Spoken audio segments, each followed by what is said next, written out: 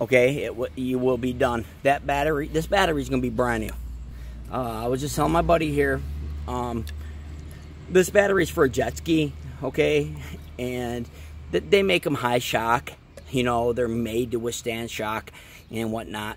So, but you can use a motorcycle battery, but they're expensive to get a good one. All right, and you always take the chance of getting something off Amazon or eBay. 9 times out of 10, you're gonna get some fake shit.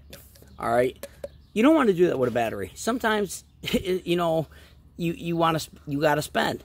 All right, so I was telling him at minimum he's gonna spend $100 to get a good battery, decent battery.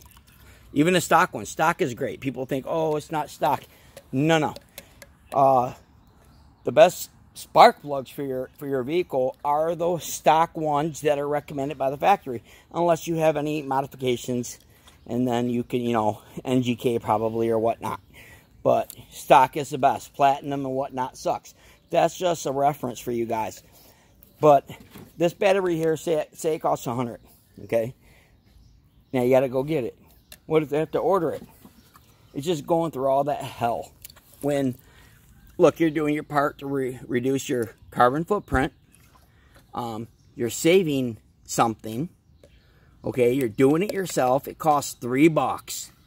Like, I think that costs $1 even this. And then that's 89 cents for that. So, say $4 altogether. Because we end up buying 2. Because I'm like super overkill on things.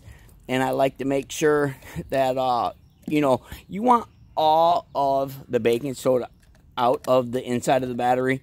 But it was pretty clean. It was pretty clean to begin with.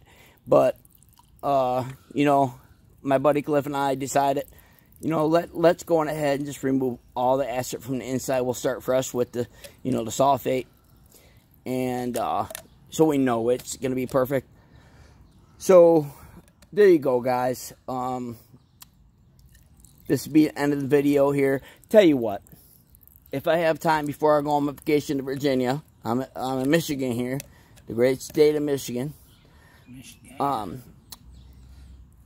If, you know, I'll go on ahead and I'll make a video of this battery in the JetSki. Right. Okay? So, but yeah, it was completely dead. It didn't do anything. Sat over the winter. I told my buddy get the solar charger, the float solar charger for $30.